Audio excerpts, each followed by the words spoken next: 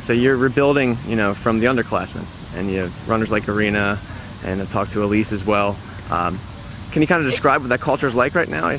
Yeah, well, I mean, it goes in cycles. It would be nice if we had a few more older kids to lead them a little bit more, but we definitely have a couple. I mean, Olivia Stern is going to be a great leader, I think, this fall. She's really put herself into the culture and she's gotten a love for running, and so I think that she'll be a good leader for these freshmen. But, I hope that we just get more. I hope that this cycle isn't gonna slow up as much as it has. I think not just for our school, but for some of the other schools in the county. I just hope that female athletes continue to come to this sport or come to any sport. I'd be happy if there was higher numbers in the freshman classes for all female sports. Because it was a lot higher, I felt like, when I was running, in the late 90s, early 2000s.